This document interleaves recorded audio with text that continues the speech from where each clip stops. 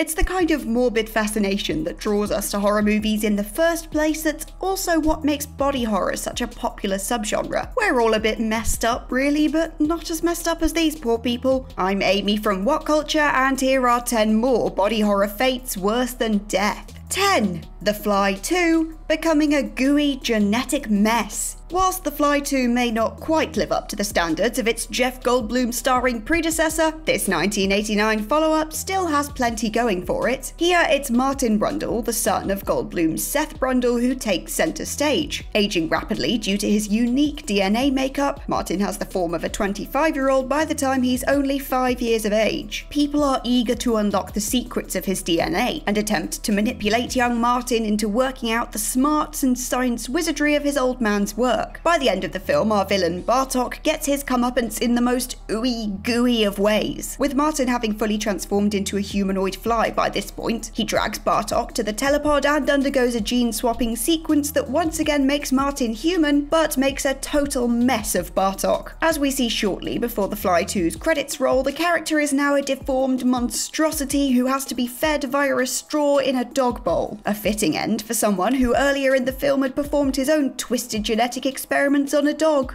9. Slither, becoming a bulbous, bloated ball of baby parasites. Way before he was cruising the MCU skies with the Guardians of the Galaxy crew, James Gunn got his start in film by dabbling in horror. Gunn made his full directorial debut with 2006's Slither, which saw a bloke called Grant infected by an alien parasite. Grant begins sprouting tentacles and looking to infect the local townsfolk. His ex-lover Brenda is due her own unfortunate fate too, becoming a bloated ball of goo full of worms with a constant hunger for raw meat. Brenda only met up with Grant in the first place because she thought the two were going to have sex. Well, the reproduction that takes place wasn't exactly what she had in mind, and she was instead infected by Grant, going on to become the breeder for countless other potential parasites to spawn from. Technically, Brenda does actually die by the time Slither wraps up, with the parasitic worms inside tearing her apart as they make their way out to find their own hosts. The thing is, this poor woman has spent the vast majority of this movie just praying for this death to come.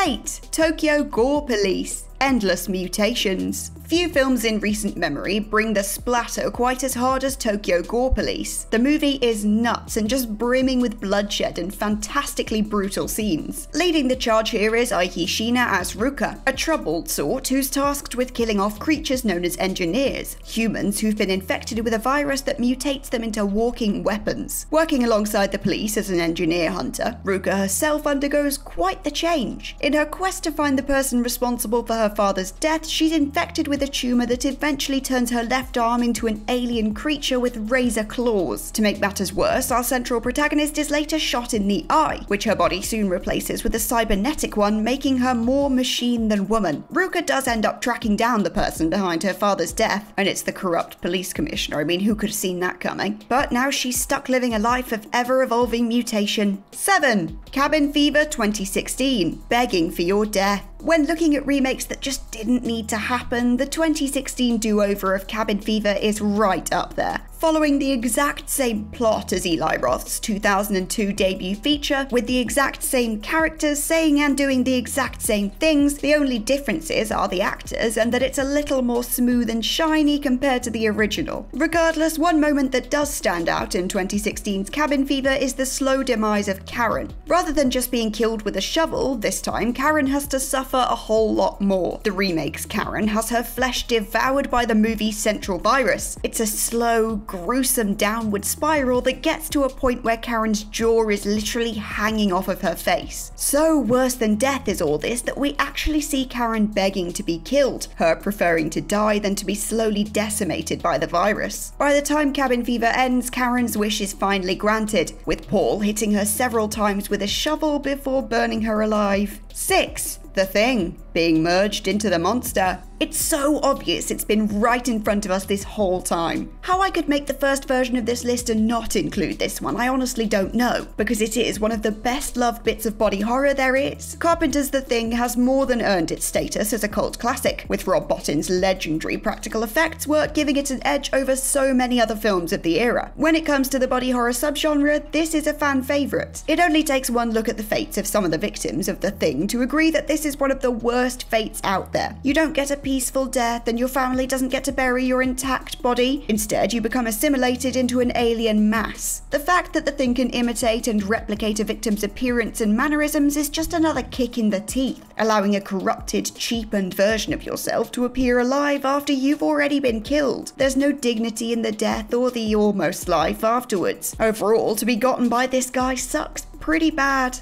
5. Color out of space. Fusing with your own sun. The fact that it's based on an H.P. Lovecraft story says enough. Color Out of Space is a bizarre mishmash of a movie that ticks loads of body horror trope boxes, not least in what happens to Teresa Gardner and her young son Jack. The event plays out as Teresa rushes to save her son Jack when she hears him screaming. If she'd just stayed away though, it probably would have ended up better for the both of them. A bolt of color fuses this mother and son duo together. The result of this fusion is a twisted mass that is truly quite a disturbing sight, and this hybrid creature only becomes more and more disfigured and meshed together as the film progresses. For Teresa and Jack, it's an awful fate that makes the pair's bond a very literal one, as the two both lose their humanity and sanity as their fusion continues to intensify and mutate. It takes a long time for him to work up the nerve, but eventually the father Nathan puts the two out of their misery, and it really is a mercy killing if I've ever seen one. 4. The Human Centipede 2, Running Over Your Newborn Baby. Tom Six's Human Centipede movies are nothing if not a tough watch. Some people think the films are brilliant, depraved fun, others are normal, well-adjusted people. When it comes to the Human Centipede 2, it's Catherine Templar's Rachel who faces a particularly horrific fate. By the time the sequel concludes, Rachel is pretty much the only survivor of Martin's experiment in creating the first movie Centipede again, but worse. The pregnant Rachel unfortunately becomes part of the 12 people selected to make up Martin's centipede. In a twist of fate, Rachel is actually discarded after Martin believes she's dead. Slumped in a corner, Templar's character has to watch the rest of the group go through all the trauma they're subjected to, in turn giving her a good amount of trauma herself. If that wasn't grim enough already, Rachel manages to escape in a nearby car, where she goes into labour, gives birth, and then accidentally runs over her newborn baby. There are lines you really don't cross in movies, and this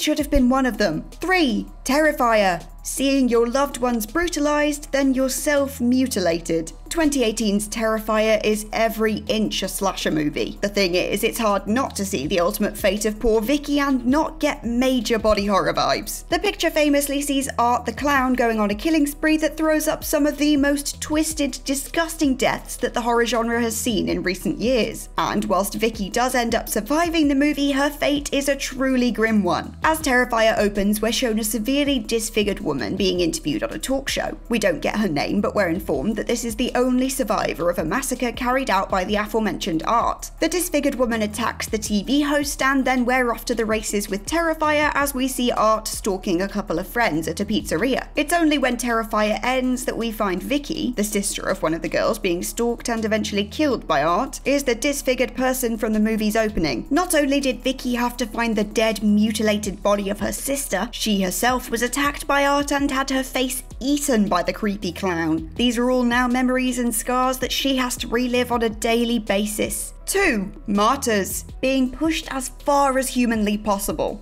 Martyrs is a unique movie in that it's unrelentingly gruesome, yet genuinely it's still pretty high quality. More often than not, grim pictures tend to pile on the gore as a way to paper over the cracks of a weak story. With Martyrs though, the gore and twisted happenings are pivotal to establishing the story and driving forward the narrative. For Anna, she has a fate that is very much worse than death. In fact, it's basically one step away from death and just shy of getting over that final finish line. Having discovered an underground society who are on a quest to discover and capture true euphoria, Anna becomes their latest test subject. The logic of said society is that they want to push the human body and spirit as far as possible in the pain stakes, which in theory should cross over from pain to ultimate pleasure. Because yes, I'm entirely sure that's how the human body works, just don't question it. What this means for Anna is that she's tortured and then literally skinned alive, pushed to the most extreme levels of pain but not quite far enough to die. It's one of the worst fates you could ever wish on anyone, and the movie pulls no punches in showing us that. 1. Freaks.